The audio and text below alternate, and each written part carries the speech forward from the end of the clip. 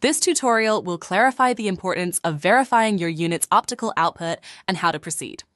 Firstly, be aware that your unit has been designed not to require frequent calibrations. However, to ensure that the performance of your unit remains optimal, EXFO recommends to perform regular optical output verifications on it.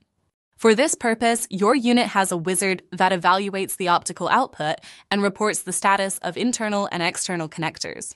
After checking, it rates them from 0 to 5 stars, including half stars. A rating of 3 stars or less indicates that attention is needed, helping determine if connectors are working properly or need replacement.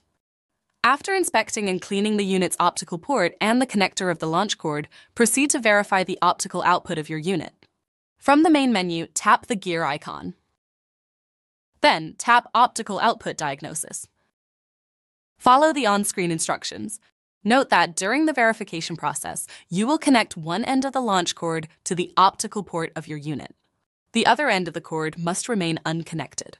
Select your connector type, connect the test cord to the optical port of your unit, and then tap the arrow button. Once the test is complete, the unit displays the result of the verification as well as recommendations when applicable. If you have finished your work, tap the exit arrow.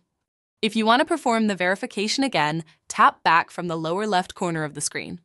For more assistance on this subject, scan the QR code on the unit to quickly access support resources.